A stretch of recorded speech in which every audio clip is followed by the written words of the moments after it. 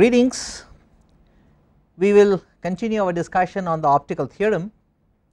We have to establish it, which we will today, and toward that we considered the probability current density vector, which was made up of three terms: the incoming wave, the scattered outgoing wave, and then we had the interference term, right.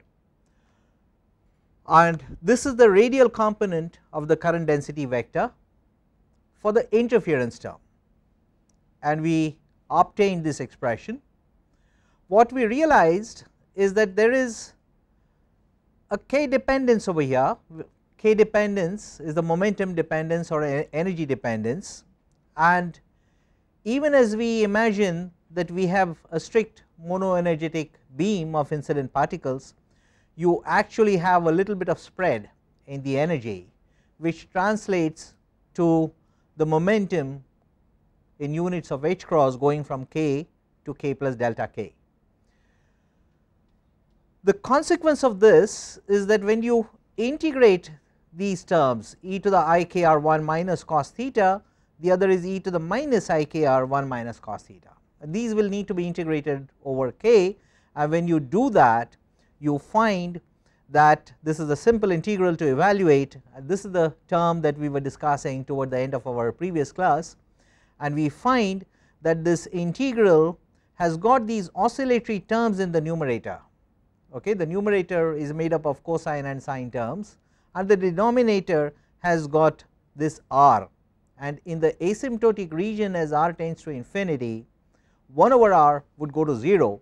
So, you expect this to vanish except when cosine theta is equal to 1, okay, because then the denominator also goes to 0, and then it can actually blow up, right.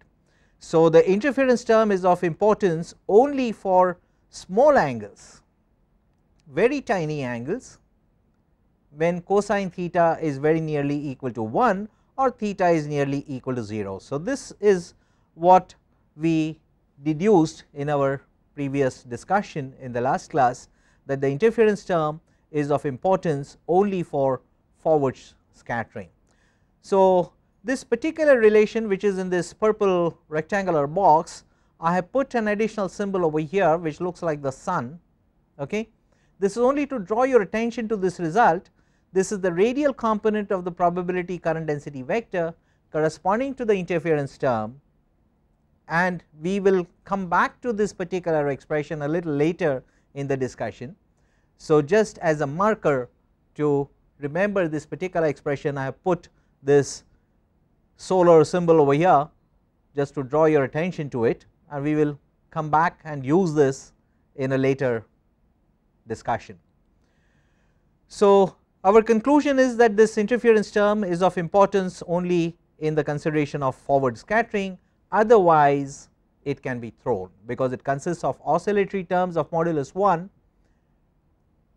divided by a denominator which goes to infinity in the asymptotic region.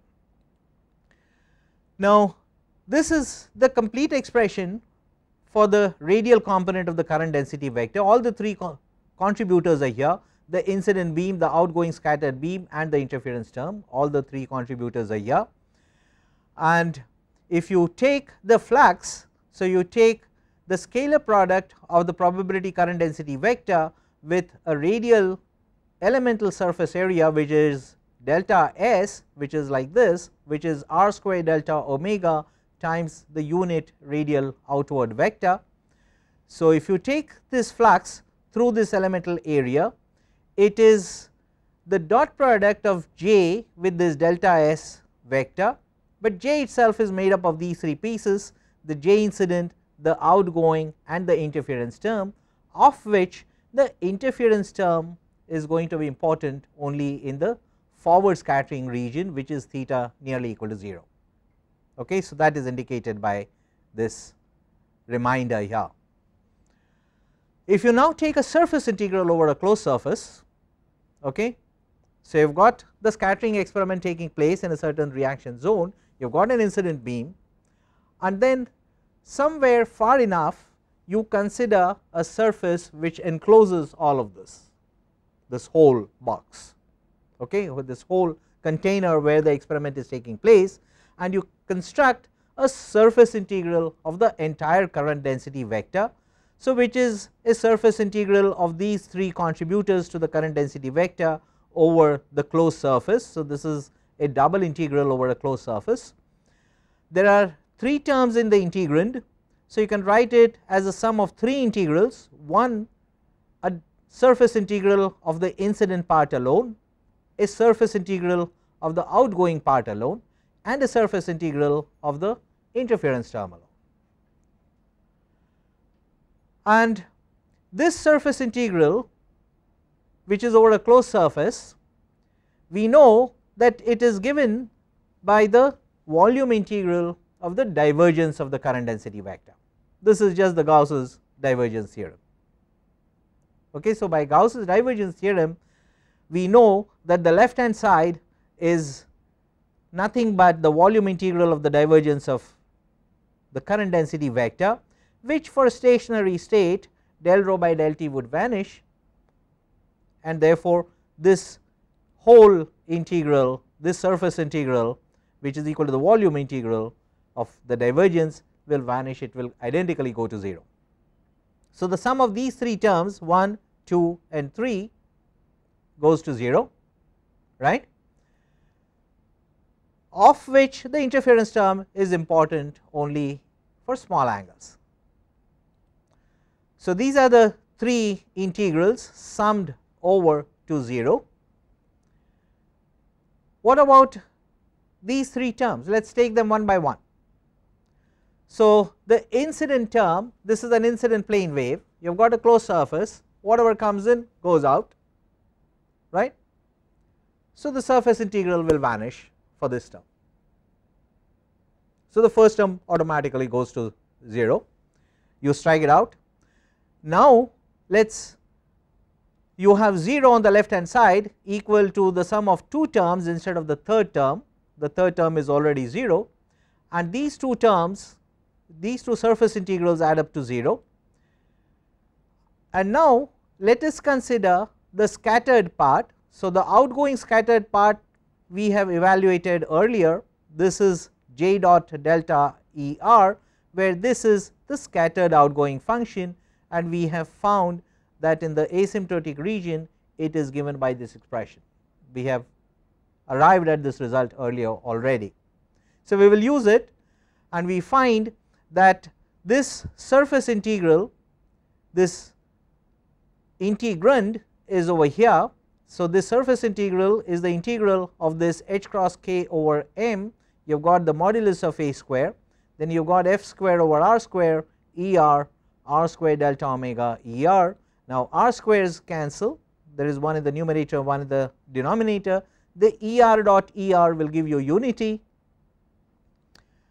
and this is your result, that the outgoing flux through a closed surface is equal to, this is the scaling h cross k over a square, and then you get the surface integral of this f square d omega.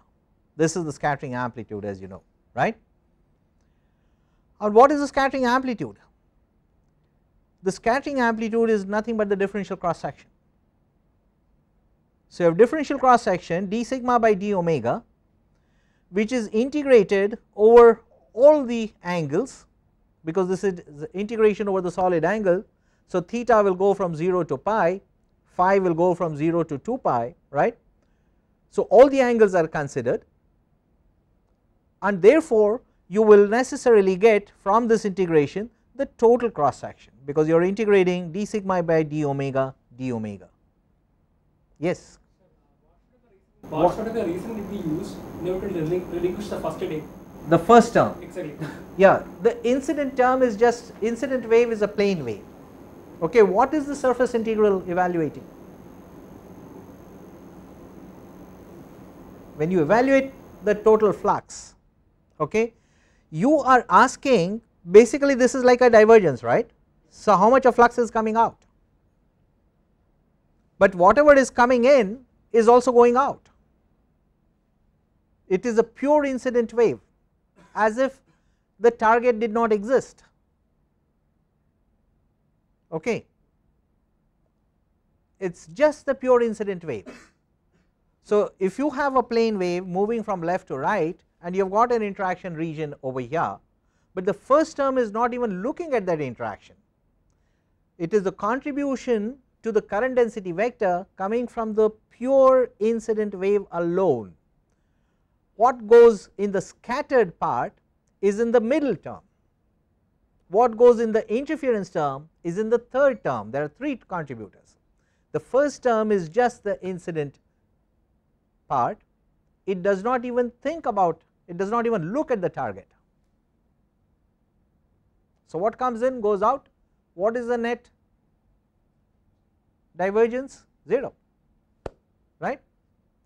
So, the first term goes to 0, and now you have this second term, which is the scattered outgoing wave. When you integrate it over the whole surface, you find that it gives you the total cross section, total scattering cross section.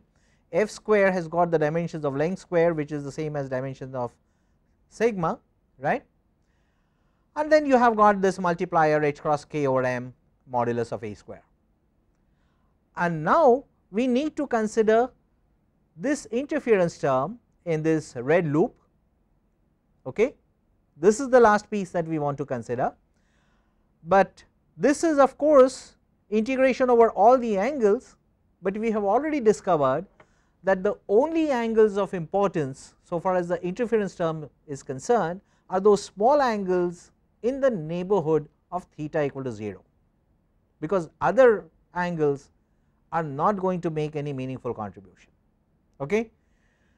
So, typically all angles would involve theta going from 0 to pi, phi going from 0 to 2 pi, but in this case you know that the integration over theta, the polar angle, can be restricted to 0 to 0 plus delta theta, where delta theta is a tiny angle. That is the forward scattering. Okay. So, what is the value of delta theta? Is it 0? It is certainly not 0. It is small, and no matter how small it is not 0. Okay. It is a tiny angle. So, it is not important to speak about it in terms of how many degrees or radians it is. It is important to recognize that it is a tiny angle which corresponds to the scattering in the forward direction. It is a tiny angle, but a tiny angle it is, and it is not 0. Okay. So, delta theta is a small angle which is not equal to 0.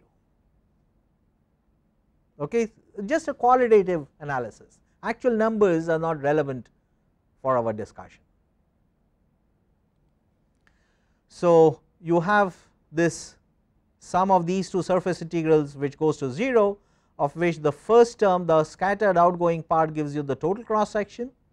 The interference term is over here, and this is to be done for forward scattering for small angles, theta going from 0 to 0 plus delta theta, sin theta d theta, integration over phi will give you 2 pi because of the azimuthal symmetry about the direction of incidence, and then the integrand over here is the component of the probability current density vector corresponding to the interference term in the radial outward direction, right.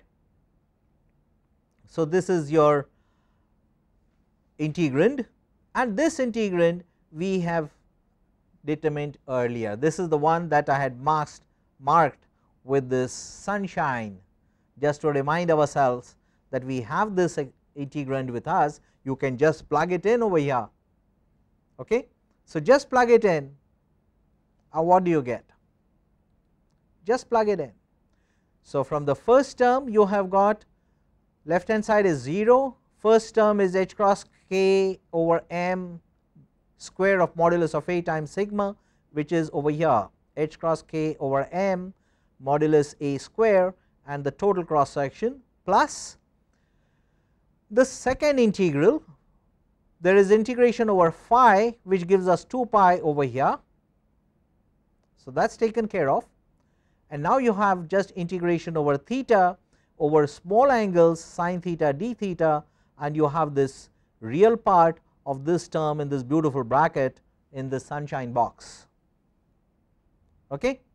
So, you just plug it in, and now let us evaluate this theta integral. Okay, the phi integral is already done, it gives you 2 pi, it is taken care of over here. You also notice that this is integration over theta, but there are these two terms h cross k over m and square of modulus of a in the first term as well as in the second term. On the left hand side you have got a 0, so you can strike this out. Okay?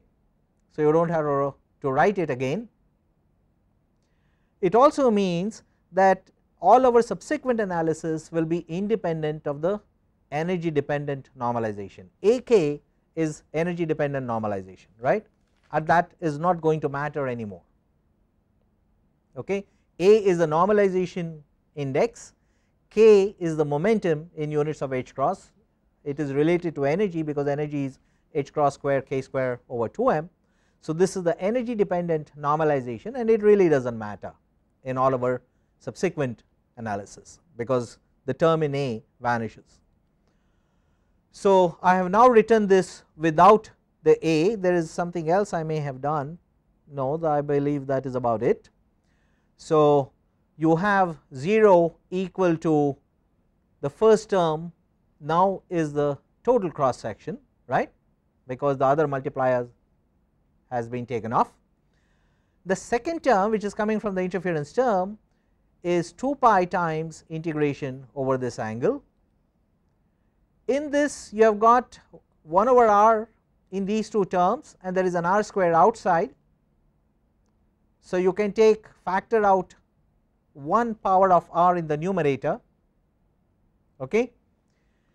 This is integration over theta. So, all r dependent terms can be taken outside the integral. What are the r dependent terms? Just r to the power 1 because there is an r square over r in both the terms. Okay. So, r will come out. What else will come out?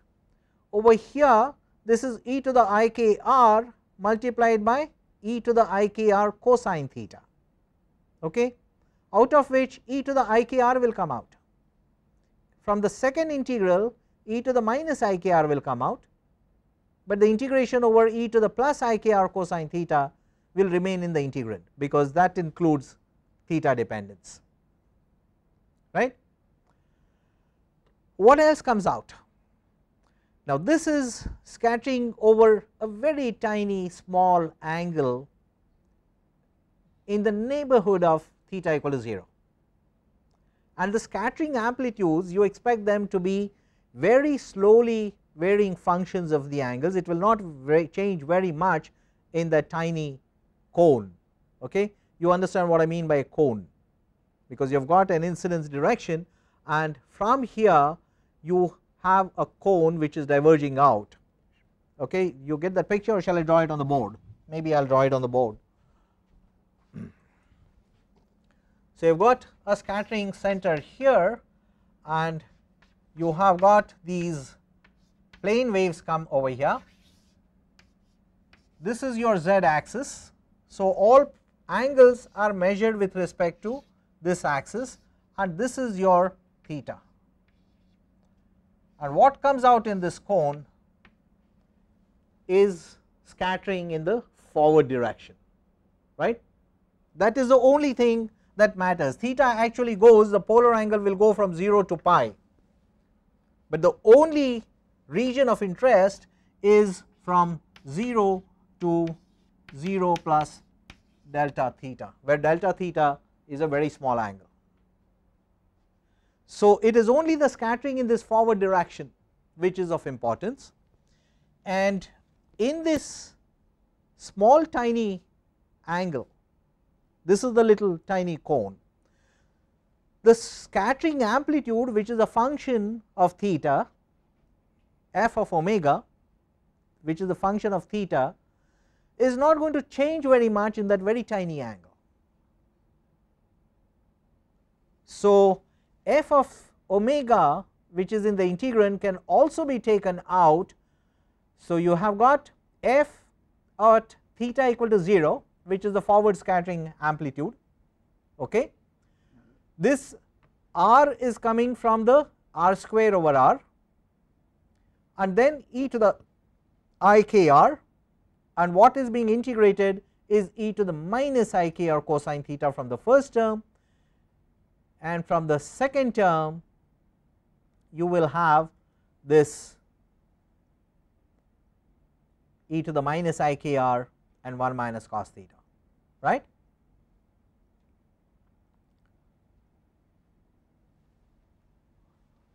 So, what does it give you? So, if you put cosine theta equal to mu, just a simple substitution, if you do this simple substitution, you get total cross section over here, 2 pi over here, and then you have this f 0 r e to the I k r, and then you have this integration of this e to the minus I k r mu. That is a very simple integral to be determined, and when you do this integral, you have the integration of e to the minus I k r over minus I k r. You put the limits. Now, mind you, this is sin theta d theta, right. So, the limits from 0 to 0 plus delta theta, because of the minus sign, will go from mu equal to cos delta theta to mu equal to 1. Okay. So, these sign limits, this is because of the change in sign. So, what do you get?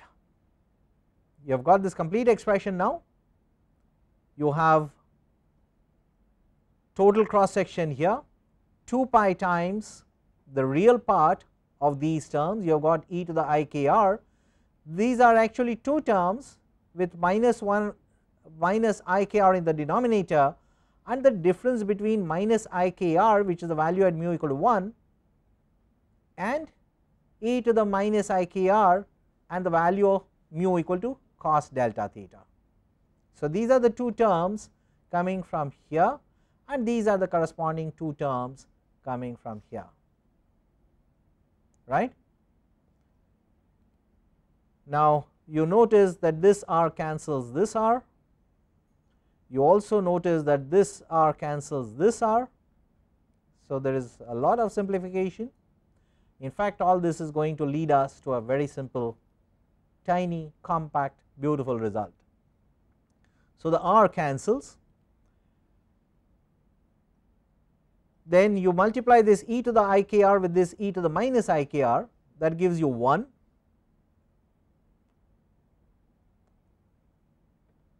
So, you get 1 over minus I k from the first term,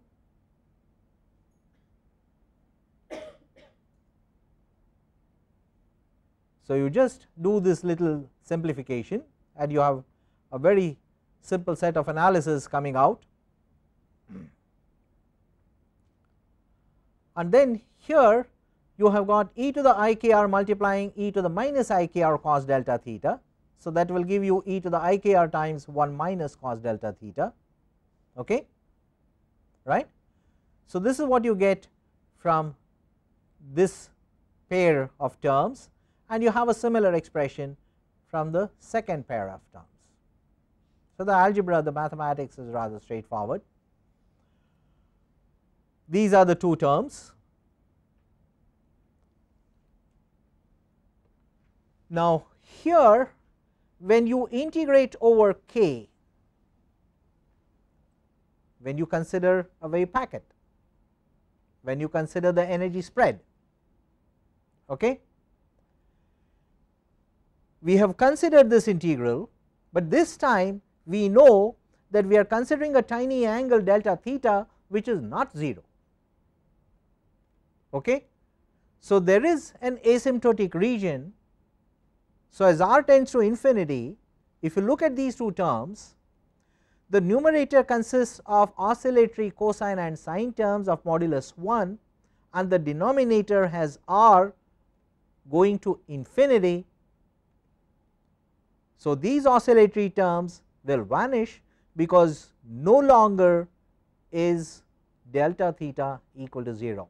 It is a tiny angle no matter what, how small, no matter how small it is, because you keep going far enough and asymptotic region is r tending to infinity. There is something very beautiful about infinity, that no matter how far a distance you consider, you always consider a distance beyond, right.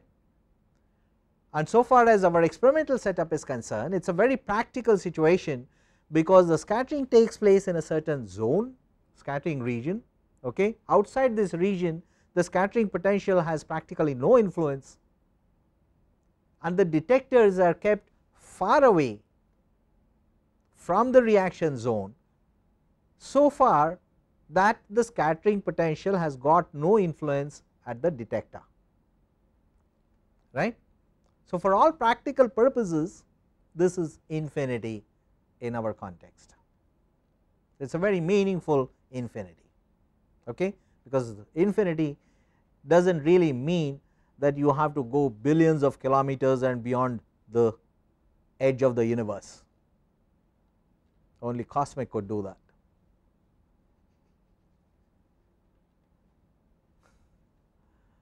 Right? That is not infinity.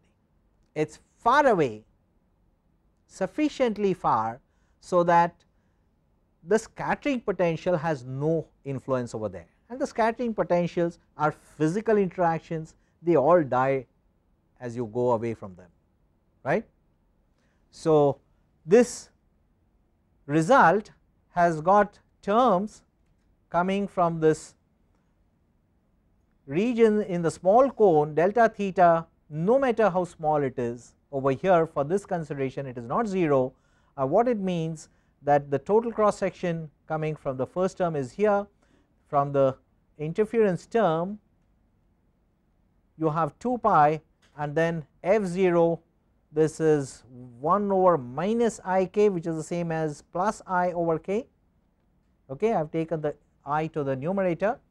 Likewise, I have taken this I to the numerator, so it becomes minus I over k, and then I have got oscillatory terms which vanish as r tends to infinity. So, you can throw them out, and now you have only this f0 I over k plus f star, which is the complex conjugate of the forward scattering amplitude times minus I over k.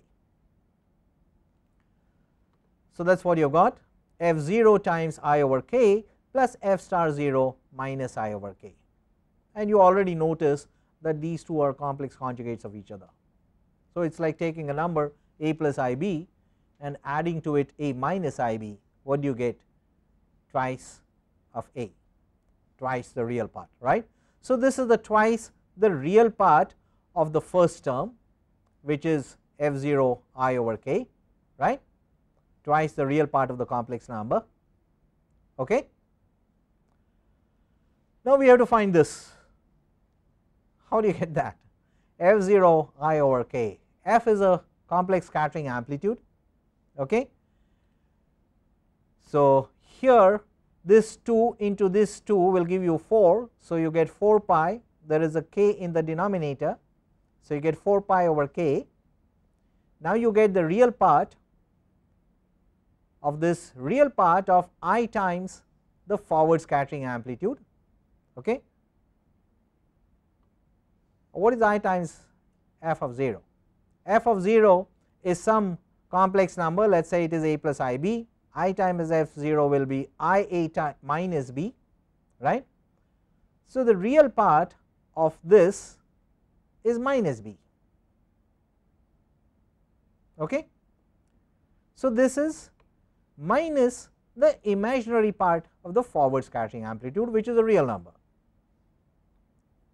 Okay, the complex number consists of two real numbers and the imaginary part is as real as the real part, right.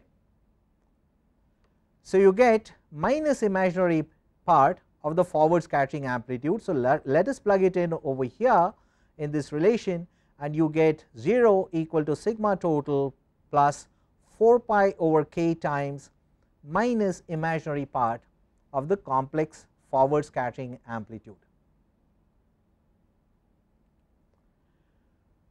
So, this gives us an expression for the total cross section. What is it? It is equal to 4 pi over k times the imaginary part of the complex forward scattering amplitude. This is the optical theorem. This is called as the optical theorem. It is also known as Bohr-Peierls Black-Zec. So, this is also called as Bohr relation, okay? Bohr et al, let us say. Okay? So, this is the optical theorem. It tells us that the total cross section is equal to 4 pi by k times the imaginary part of the forward scattering amplitude. Its origin is in the equation of continuity. So, it is essentially a statement of conservation of flux. Okay, you are not creating particles, you are not destroying particles. So, it has its energy in conservation of flux. It is similar to an optical effect, which is why it is called as an optical theorem, because whenever light is incident, it meets an obstacle which scatters it in various directions, and there is a diminished intensity behind it, right. So, it is a certain shadow effect, and this is what is happening. This is the cone I was referring to, that this is the tiny small angle delta theta, okay. And you have the scattering. The scattering is not necessarily a physical encounter between the projectile and the target, because the encounter is through a physical interaction, not a bodily encounter as happens in a crowd, okay. But this is a physical interaction, so that incident particles are deflected away, and this is the scattering cross section that we get. We find that this result is completely independent of the energy dependent normalization, because it fell off from our analysis already. What we did make use of are the outgoing wave boundary conditions. We used the collision boundary conditions in this particular analysis, as opposed to the ingoing wave photoionization boundary conditions.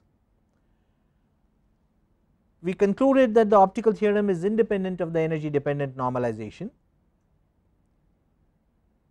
and we also, in the course of our derivation, we recognized that the differential cross section is nothing but the square of the modulus of the scattering amplitude,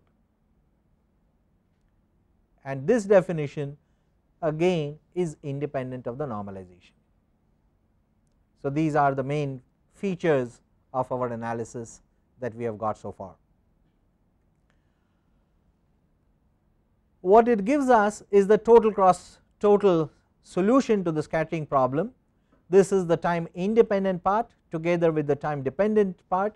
You get an incident plane wave and a scattered spherical outgoing wave, and this is the Faxen-Holzmark resolution of the scattering amplitude, the partial wave decomposition. What we have used mostly, except for putting in some details, our primary results are for a monoenergetic plane wave. This is our incident beam, which consists of an energy which is h cross square k square by 2m, and this is the momentum vector k. A single energy is what we have considered mostly, right. We have considered the energy spread to deal with certain detailed aspects of some mathematical terms, but our basic formalism has been geared to the consideration of a monoenergetic incident beam. Now, this is a rather ideal situation, we know. Okay. This is not always what we are going to have. We will typically have a result which will have to include the energy spread, and what we have found is that this relation d sigma by d omega equal to the square of the modulus of the scattering amplitude, this we have deduced is correct for a monoenergetic idealization of the incident beam particles, but a typical incident wave will be a wave packet in which you will carry out integration over the momentum. Okay, there will be several wavelengths which are present, or several frequencies if you like, several energies, and a realistic incident wave packet will have an expression of this kind, right. It will be a superposition of plane waves. Each term is a plane wave, e to the I k dot r minus omega t is a plane wave, right. Each is scaled by an energy dependent normalization, and when you add all of these terms, that is when you get an incident wave. That is an incident wave packet rather than a pure plane wave. So, this incident wave packet is what we must consider, and the question we are now going to ask is whether or not this expression d sigma by d omega equal to square of the modulus of f, is this valid even in the case of a realistic incident wave packet which is given by the superposition of plane waves. And we will find that in fact it is correct. This relationship survives even the consideration of an incident wave packet. So, that is what we are going to discuss now. So, is this part clear? Very good. So, let us now consider a realistic incident wave packet, and this is the energy dependent normalization. You can always get it if you know what the wave packet is at the initial time t equal to 0. Okay. So, let us consider a realistic incident wave packet. In this, there will be an energy momentum relationship. Okay. Let us consider that this is the energy momentum relationship. So, this omega is not independent of k, right. In fact, it is a quadratic function of k, because omega is e over h cross, e is h cross square k square over 2 m. This divided by h cross will give you h cross over 2 m times k square. So, omega is a function of k, right, like you have in a dispersion relation. So, you have got a k dependent frequency, okay, k dependent omega, and you can then determine the group velocity which is given by the derivative of the frequency with respect to k. What is this derivative? Derivative of h cross k square by 2 m with respect to k. So, you get the velocity. So, this is the particle velocity or the group velocity. Okay. Now, you can consider a vectorial generalization of this relationship. So, it is not just the derivative with respect to k, but k is a vector. So, you must take the gradient of omega, okay, and this gradient will give you the velocity vector in one dimension. If there is only one direction, you have just vi the scalar, right, the magnitude of the velocity, but when you have vectors, you take the gradient of the k dependent omega, and that gives you the velocity vector. So, this is a well known result. Let us determine a from t equal to 0, because at t equal to 0 the omega t term will vanish, okay. E to the I omega t will be e to the 0, which is 1. So, you get for t equal to 0, which is what I have written here. This is the argument t equal to 0, and there is no time dependent term on the right side in the integrand, and from this relation, if you just do a Fourier invert of this, you get a as this integral, which is nothing but the wave function in the momentum space, right. So, this is just the wave function in the momentum space, and each individual wave, there are so many individual waves for different values of k, right. Each travels at a phase velocity, but the wave packet travels at the group velocity. So, the phase velocity for each component is given by omega over k, which is h cross square h cross k over 2m, as you can see easily from this relation. What it means is that the phase velocity is half of the group velocity in this case, right. So, this is a well known result. Typically, there is a narrow spread.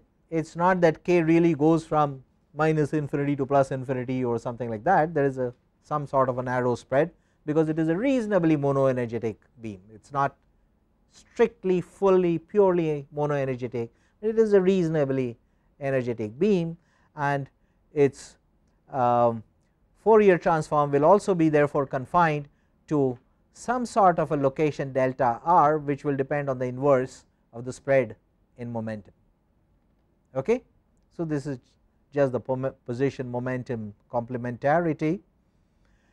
You consider a normalization in the real space and the momentum space.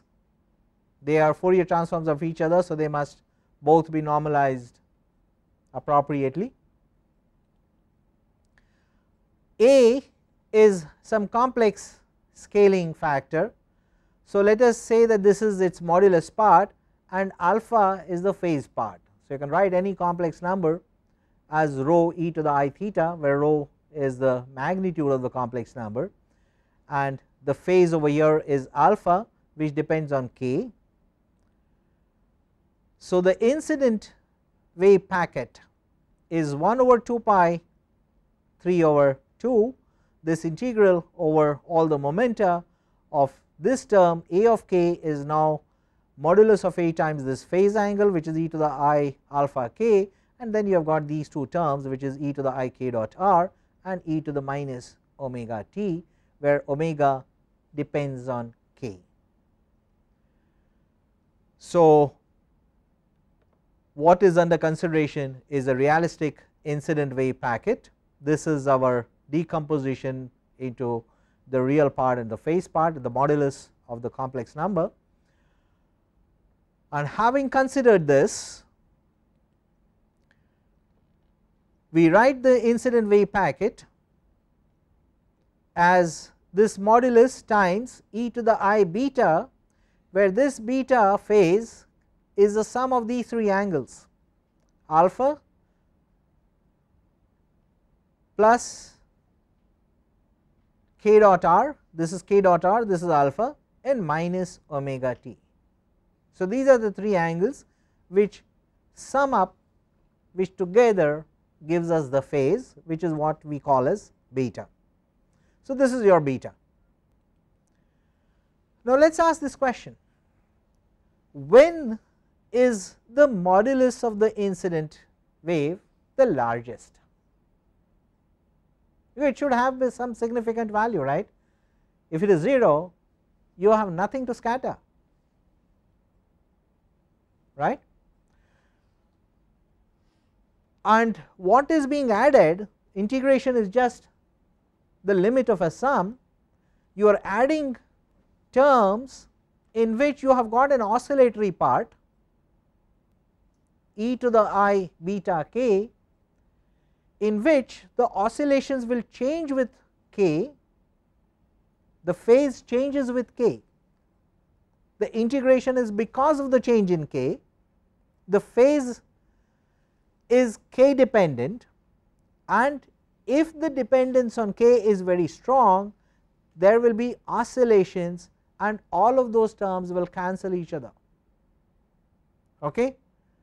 So, for the incident wave packet to survive, the condition is the recognition of the fact that the oscillations are dying because of the k dependence of the angle beta, and therefore, for the oscillations not to kill the incident wave packet, our requirement must be that these oscillations must not take place. When will this not happen? When beta is not a function of k, or at least it is not a strong function of k. It is a weak function of k.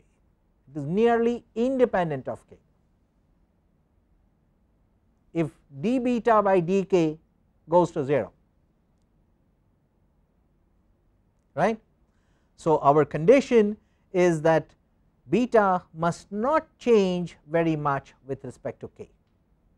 That is the condition that must be satisfied, which means that the gradient of beta with respect to k at this initial k vector, this k vector of the incident beam, this gradient vanishes. This is our condition. So, for this incident wave packet to be the largest, the gradient of beta must vanish. Beta is the sum of these three terms. K dot r is kz, because we have chosen z to be r cos theta.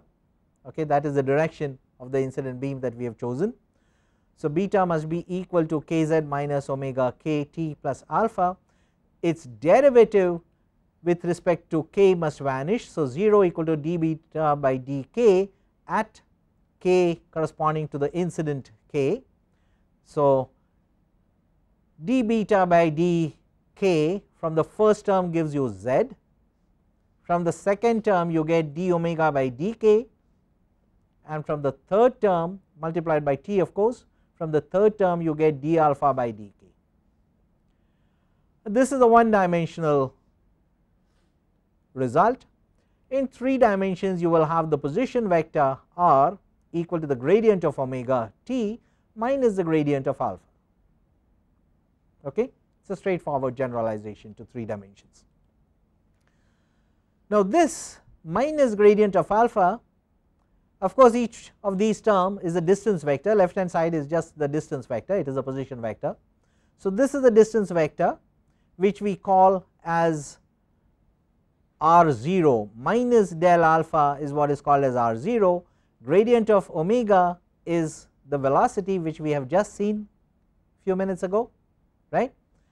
So, gradient of omega gives you velocity, and if you have the time origin at t0, you get a function of the position vector as a function of time, which is velocity times the time difference from 0 from the initial time, which is t minus t0, and then there is a new vector r0 which is defined in terms of the gradient of alpha.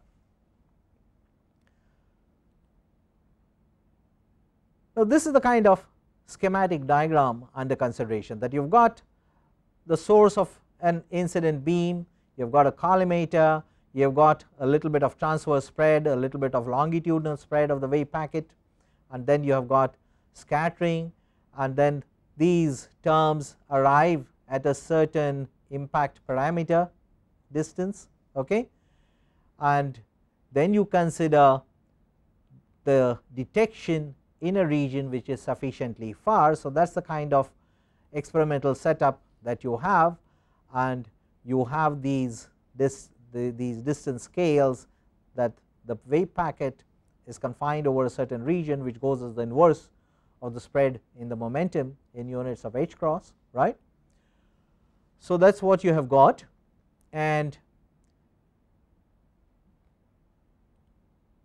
let us have a look at this k dependence of this omega. So, let us write this as an expansion. So, k dependence of omega, you have got expanding it about a certain direction of incidence corresponding to one particular momentum value, which is ki. So, this is the first term, this is the leading term, then you have got the gradient times the difference, and then you have got additional terms which we will ignore, but then we will also ask later under what conditions you can ignore those terms. Okay. So, that question we will take up later. For the time being we will just consider this, and I guess I will stop here for today, and we will take up the discussion from this point in the next class. Questions?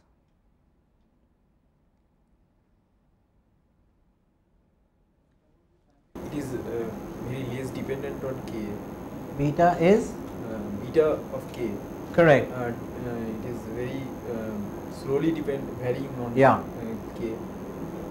So is it realistic or is non-realistic?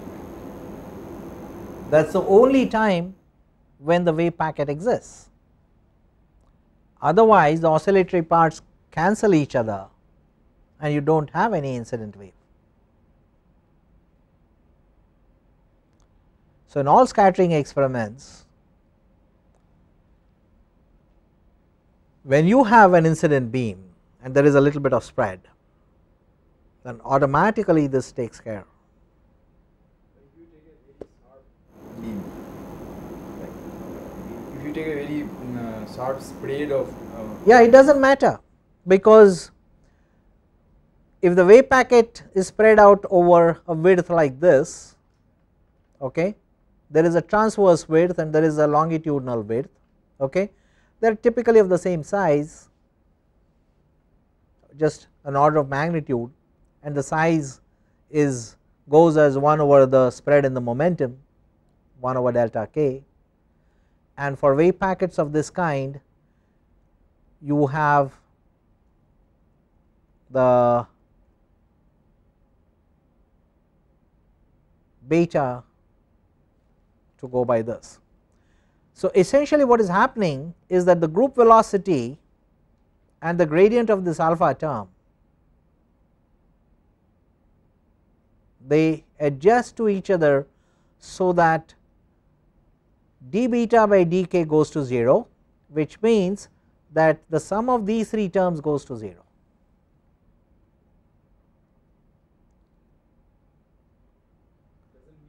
It means that the condition that the wave packet does not disappear or does not vanish because of the oscillatory terms is automatically generated by the group velocity.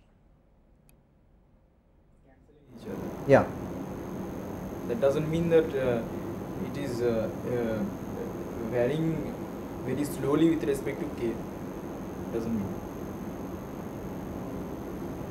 Well, slow enough for this approximation to hold.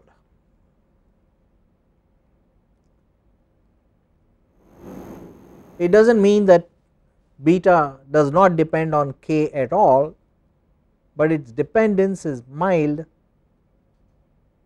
Okay, if you plot beta as a function of k, if you have large oscillations ups and downs, it means that it is changing rapidly with k. If it is flat, it means that it does not change with k at all. dy by dx is 0 if y is parallel to the x axis, right. So beta need not be exactly parallel, but if it is nearly parallel, if it has got small ripples, that is good enough. If it has these large oscillations, then it will die out. Okay, small oscillations does not matter. Okay, so thank you very much.